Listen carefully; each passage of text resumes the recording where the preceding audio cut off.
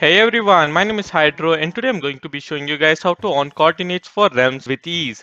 Alright, so you do not need to replace your world or anything like that, which is really nice. It's just a really simple trick, and all you have to do is you guys will already be having an operator level permission, alright?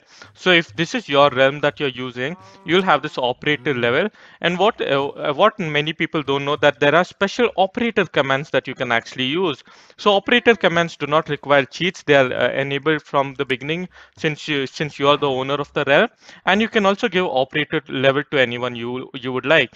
Such as in my realm, I gave it to John Leong and one of my friends, so they can use these game rules as well. And as you guys can see, cheats are off and my achievements are still enabled. So this is totally working. And okay, I'll show you guys. So what you want to do is type in game rule. Okay, game mode won't work, just to show you guys. So game mode creative. So if I type it in, cheats aren't enabled in this level. And as you guys can see, my coordinates are off as well.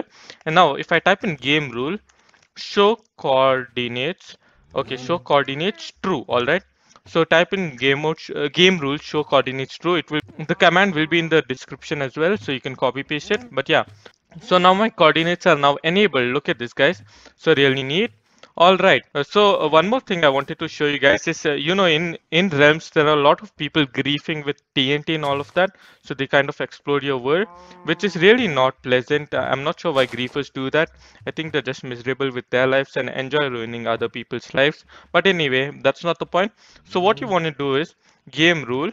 All right, game rule do no game rule TNT explodes false. All right, so once you do this, as you guys can see, so game rule has been updated to false, so TNT explodes false. And now if I look at this, guys, so I am using flint and steel, and look at this, guys, all it's doing is spawning fire. It's not even, and I'm dying. Okay, it's not even exploding the TNT, which is really nice. This is one way to prevent the griefers from attacking your realm.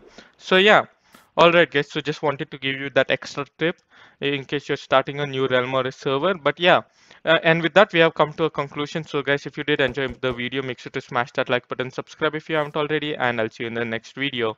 Goodbye.